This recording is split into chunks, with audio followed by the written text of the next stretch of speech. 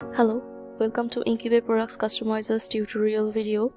Today I'm going to show you how, with this powerful product configurator, merchants can offer Shopify custom icons from their store.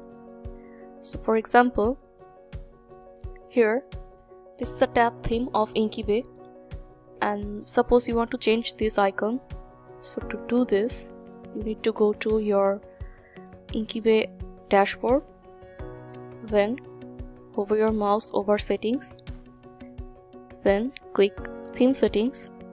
Now from here you need to apply this code.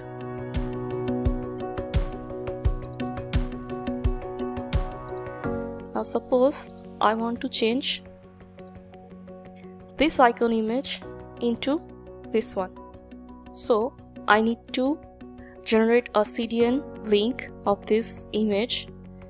Now from here I need to copy this link, then I need to paste the link here, then save custom CSS.